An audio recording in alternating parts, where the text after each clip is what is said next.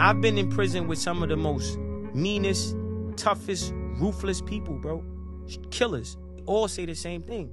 This shit is whack. This ain't it, man. Young blood, get your life together, man. Go to school. But when you on the street, you hearing the music. Yeah. Yo, drill this, kill this. Those people haven't stood up in front of a judge and got sentenced and had to stand on that. They haven't went through that process yet. They've been catching W's. They've been spinning blocks and whatever. But when they catch up to them and they sitting in the courtroom like I had to, and you look over your shoulder and none of the homies is there. None of them hoes you fucking on, none of that. The label, nobody. It's either your mother or your grandmother crying, looking at you like sad, and you feel fucked up because you know you let them down. And then when they sentence you and that shit hit your chest like a fucking truck and you feel dead, you feel lifeless. That's when shit get real. Yeah, I cried, nigga, like a baby.